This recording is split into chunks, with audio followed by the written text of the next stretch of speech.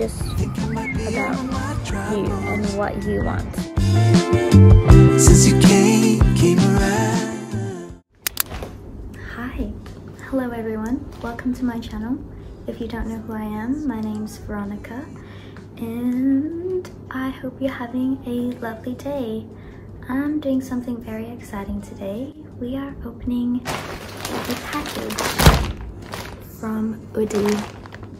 Very exciting. My dad is talking in the background, but I just want to say why it's very exciting for me. Two things.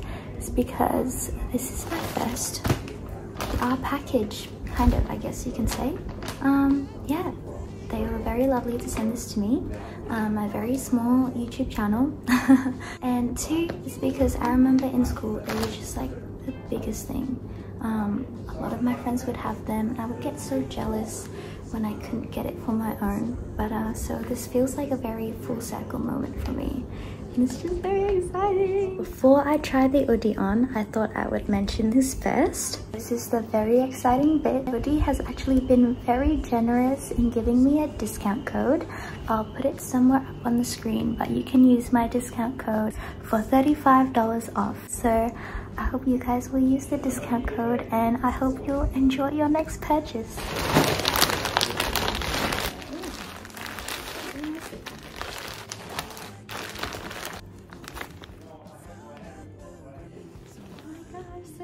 I love this bag that you get as well. Let us see. The Probability you seen me on TV. Oh my god, so cute. I got the koala one, as you can see. It just looks so cute. Okay, needed to get scissors for this one.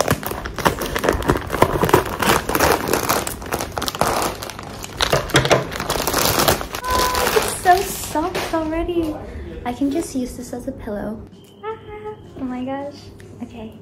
Ooh. It's just so soft. It's like a cloud. This is what it looks like on the inside.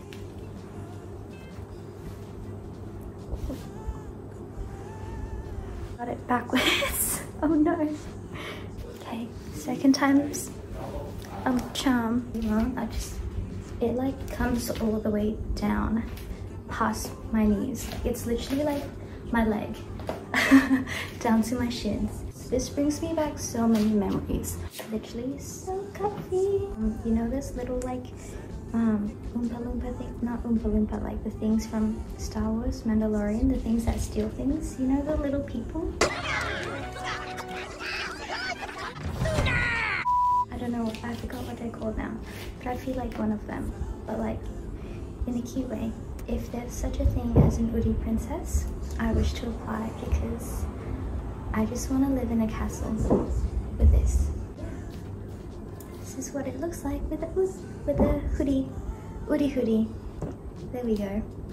Nice.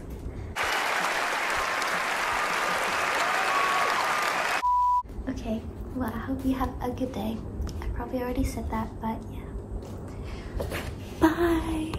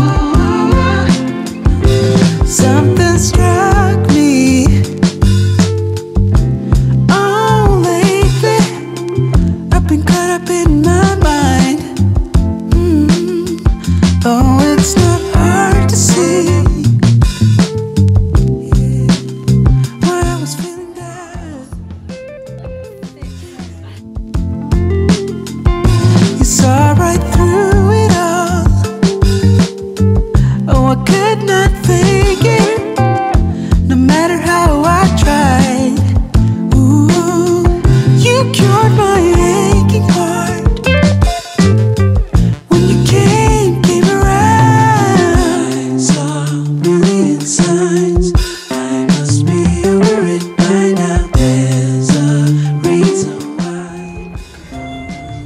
it might be over my troubles. They've been there for so long now. Suddenly I think of tomorrow. Yeah, since you came around.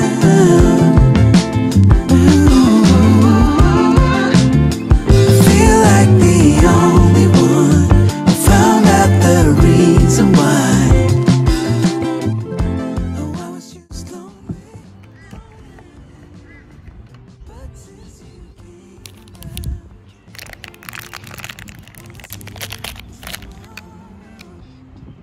I thought I would do a little sit-down video. 10 things that I've learned in my first year of uni.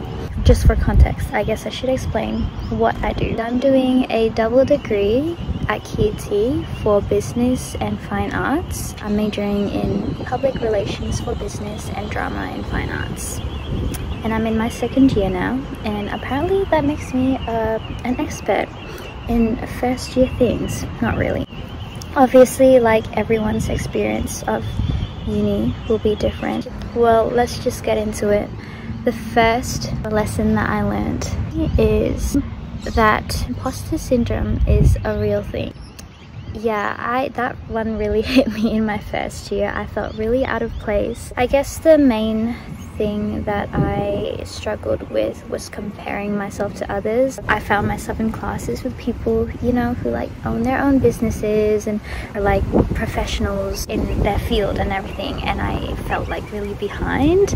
I guess what I'm trying to say is that as much as uni is a place to start your career, it's also something a lot of people can come back to, and just because you're not as experienced as other people around you doesn't mean that you don't belong there and you don't have anything to give input to. Long story short, if you're someone who is struggling with feeling like an imposter in your environment, it doesn't even have to be uni, it can be anything. Like, just recognize that you are, it might sound cliche, but you are on your own journey, and what you do with your life shouldn't be anyone else's business. It doesn't matter if you have 20 years of experience or you're just starting out. Like, your opinions and values matter just as much.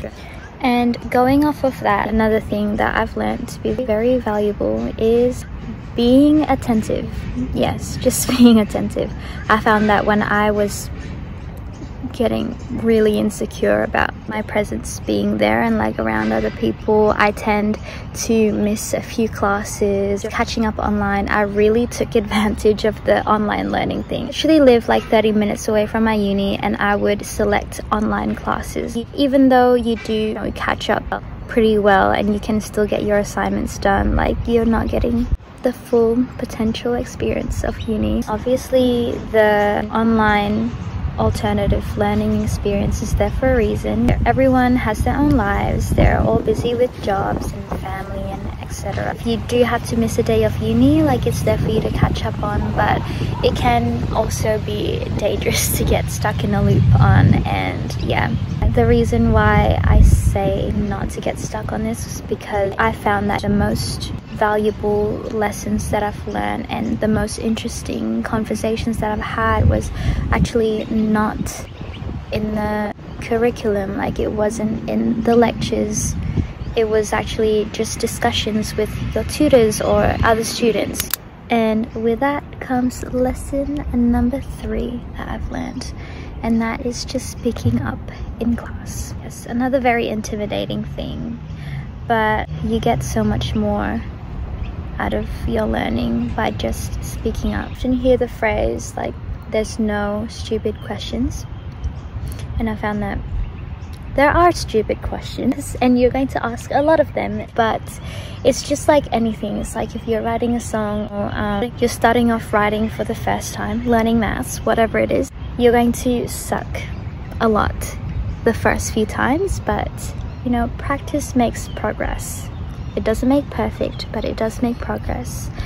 And I found that the more that you ask questions in class, the more that you do get better. And often with discussions as well, like you get to know your tutors better, and you get to pick out their brains and depict what they value and everything. So when they're marking your assignments, you can put in stuff that you think they will like. And maybe this, like, I'm not saying that getting to know your tutors' personalities will get you good marks instantly, and your tutors might not even be the ones marking your assignment, but oftentimes you get a lot of really good stuff just by asking questions from your tutors. Like, they'll give you extra knowledge that isn't in the lecture. Anyway, moving on, the fourth lesson that I have learned in my very short time at uni is taking advantage of making connections. You've probably heard it before, but I feel like, for me anyway, I just kind of disregarded it and I took it for granted. Obviously I still have 3 years left of uni that I can make connections, but yeah, in my first year, as I said, I kind of just isolated myself and I didn't take advantage of that at all. But especially for industries like what I'm going into, you know, like business and fine arts, making those connections are very important. We're all connected somehow, and I feel like making those connections now would just be very beneficial for your future, because obviously we're all going off into the industry at the same time. So, and I'm not just saying make friends just so you can make the connections. Like, obviously you want to get to know them, make friends and everything, but just recognizing that there is a potential there to further your career. And the fifth lesson also connects to how you make connections. Looking at clubs to join in uni. When I was in high school, I feel like I used to be part of every club that probably was in my high school. You know, even the things that I wasn't even interested in. Why the hell not? I felt really safe in my environment, and you know, I like talking to people, stuff like that. Then when I got to uni, I kind of just didn't do any of that. I guess another reason why I didn't really join clubs in my first year was because I thought that they were a lot of money. I was like, oh, I'm already learning so much, you know, like why am I gonna waste more money on uni to do stuff that, well. But I found myself spending the same amount of money on like lunch or food or whatever it is. I guess why I'm saying joining clubs can be very beneficial is because besides gaining that connection and making friends and everything, you're also gaining a lot of skills. For me as well, like doing a double degree, I don't have an option to do minors, so you know, I would love to do music, but it's just not an option for my degree. And so by joining clubs, I'm allowing myself to gain more skills and just, yeah, socializing and making myself more flexible in other areas. And yeah, and it's just fun anyway. So yeah. And my sixth lesson is accepting alone time. I feel like even if you are the kind of person that are doing all the social things, you know, joining clubs, going to parties, making lots of friends and all that kind of stuff, uni is still very self-focused and can result to a lot of alone time. And I feel like it's really important to just embrace that time by spending time alone with myself. And this is something that I also got from the Emma Chamberlain podcast. I just got to know myself more and have my own thoughts and develop my own opinions. When you're alone, it's just about you and what you want. And obviously there's a balance. You don't always want to be alone all the time, because too self-focused is not a good thing either. But yeah, especially now that I'm coming into my 20s as well. Like, I'm gonna be 20 next year. That is crazy. I feel I'm gonna look back at this, I'm like, oh my god, you're so young or whatever, you know. But yeah, especially when I'm just coming out of my teenage years and coming out of my developmental years, it's really good to just have a lot of self-reflection, dedicate the time to journal and get to know yourself and your own opinions without other people influencing you. So yeah, embracing a long time.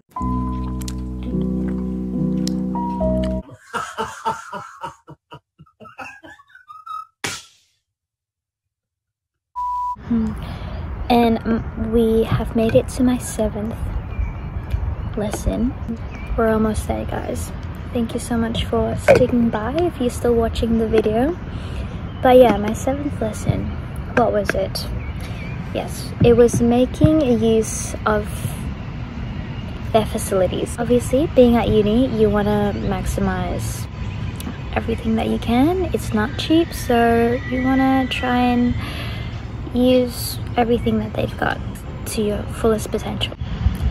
It's a general thing, you probably know it, but it's sometimes overlooked. So and the 8th thing that I learned in uni is to treat your tutors as colleagues. And what I mean by that is, you know, of course there's going to be that level of respect as you do in high school.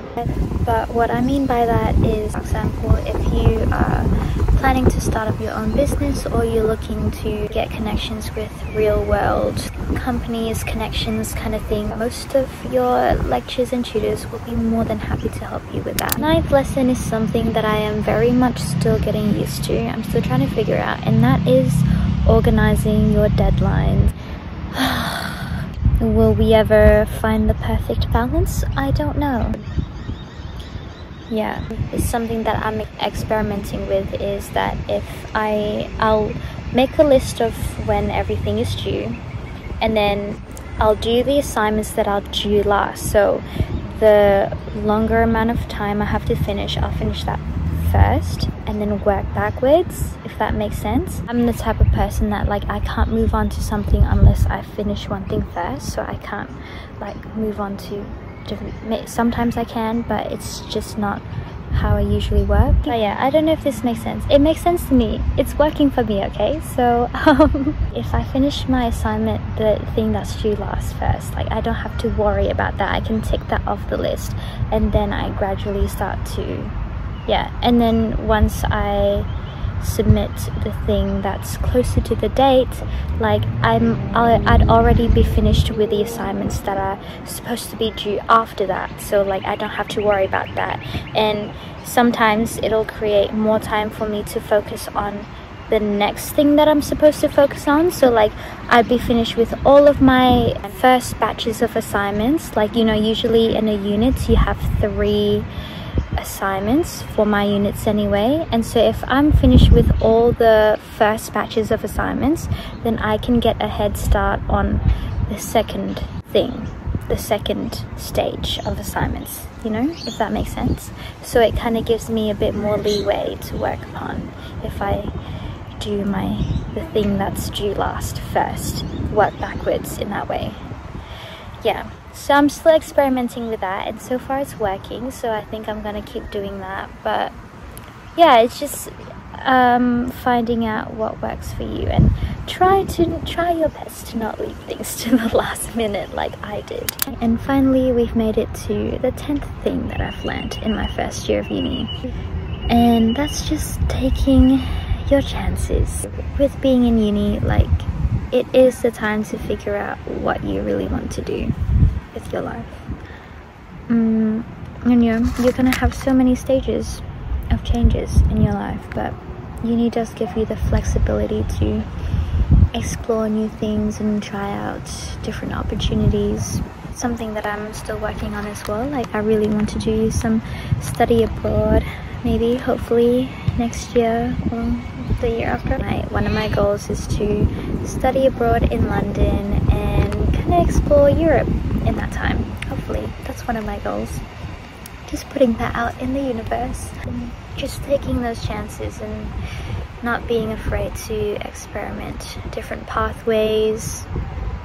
And yeah, just that time to figure out what you really want. I'll just leave with a saying that, you know, the grass is not greener on the other side, but it's greener wherever you water it. So whatever you put your attention to is what is going to flourish for you. Yeah, that's just a lot of nonsense kind of things coming out of my mouth. I hope that helps a little bit. If it even helps one person, then I'll be very happy. If you have any other further questions that you might want to know from little old me, please don't be afraid to comment down below or DM me. Or, you know, if you are someone who's applying to QUT, wanting to study there and want to know a little bit more about that, then I'll be more than happy to talk about my little experience there. I hope you have a lovely day.